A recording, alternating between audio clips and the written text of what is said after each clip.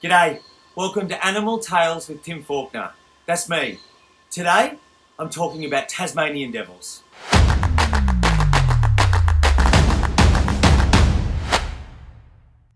Tasmanian devils are the world's largest living carnivorous marsupials. The only one bigger than them was the Tasmanian tiger, and sadly, in the early 1900s, that went extinct. It means we need to protect the devil all the more. Devils are mainly scavengers. They can be predators at times, but if you have a look at their body, they can't run very fast, they've got a really heavy head, and they're designed to scavenge. So what happens is, they've got this really muscular jaw and a big bony head, and those teeth are made for crushing bone. They do that because you think a devil goes around and it sniffs the air, and it's looking for something that's already died, like a small wallaby or a wombat or a kangaroo, which has naturally died. And when they turn up, there's a good chance somebody's already eaten the good bits. So they've evolved and they've developed their bodies to be able to crush through things like ribs, bones, cartilage, and they will eat everything. Devils have some pretty cool features. And we'll start at the nose. It's always wet like a dog. So it's a really good sense of smell. They can clear it out with that wet nose, which means then they can pick up more scent particles. Now, if we move back, have a look at the jaw. Really strong, sharp teeth, canines and scissor-like teeth in the back that shear off meat. The canines are the big ones in the front like a dog. Now we move up, they've got sensitive whiskers all over the face. Now a lot of that is because they're active at night. Sometimes they can't see where they're going. And when they communicate with other devils, they use those whiskers to stay in touch. We come back, their eyes are quite small, their eyesight isn't great. But when you live that far off the ground, you don't need the best eyesight because you can't see too far. Ears, sometimes they turn bright red. That's how they cool down. So what they do is, when they get hot, their ears pump blood through them, and the cool air comes past, and that blood cools down with the cool air, and they circulate it through the body, and it helps them stay cool.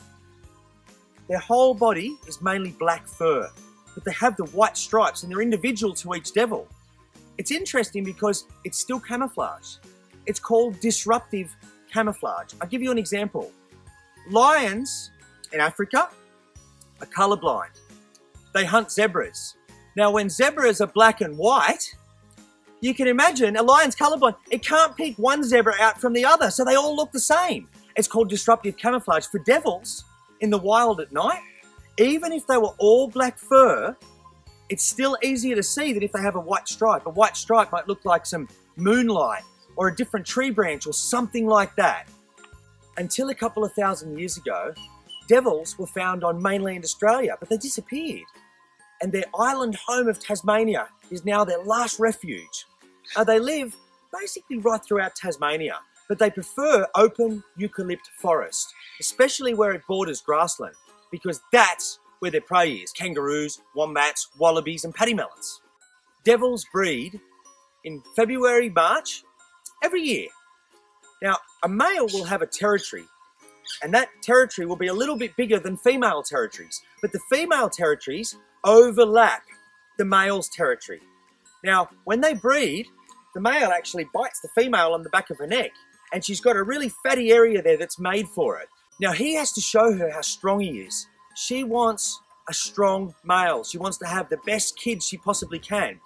Once they've mated, would you believe it, they're only pregnant for 21 days.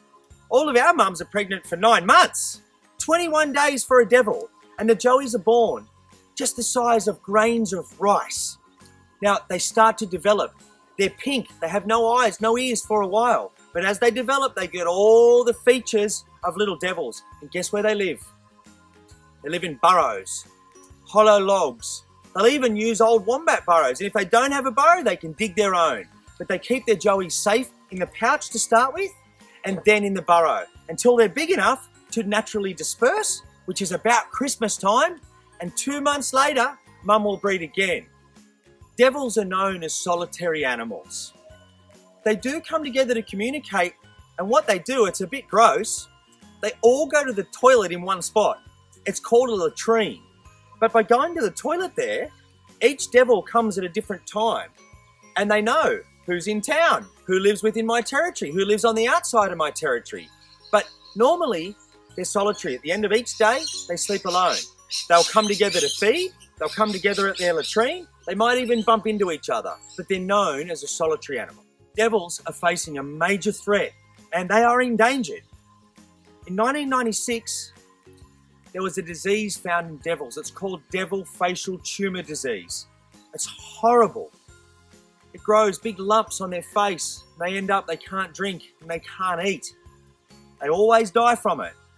Now, since 1996 to now, the devil population has decreased by up to 90%. Now you think about that in smaller terms. You got 10 apples. Take away 9 of them, they're all gone. You got 1 left. Now with devils, that went from maybe 150,000 devils, and now you've got down somewhere around 10 to 20,000. It's a really scary number.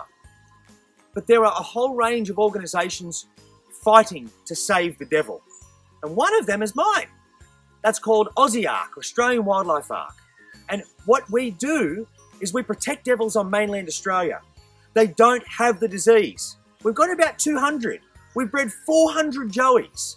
And our role is that if the worst case unfolded in Tasmania, worst case is they go extinct, we've got them safe here, disease-free on mainland, and we can put them back.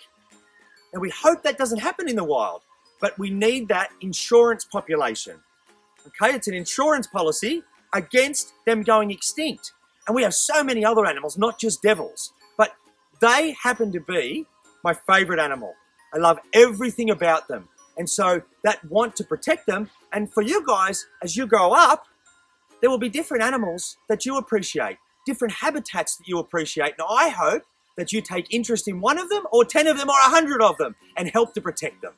3 bits of homework for today. The first, I'm giving you a hint. It's a bit tricky. Look into it properly. How many joeys can a female devil give birth to? Make sure you look carefully at that. Number 2 is how long can a Tasmanian devil live for? And number 3 is to check out my conservation work. Have a look at AUSSIARC on Facebook or wherever you see this. Go and learn about devils. Learn about all the other species. Look through all the videos. Enjoy it. Thanks for watching, everyone. Now, the keepers and I are looking after all of our animals and our families. But we all have a bit of extra time at the moment, like you probably do too. So this is a great distraction for us, and hopefully you. If you like what you've seen or want to show me your homework, just put it into the comments. This is what I do, connecting people with nature, and that can't stop. I'll see you next time.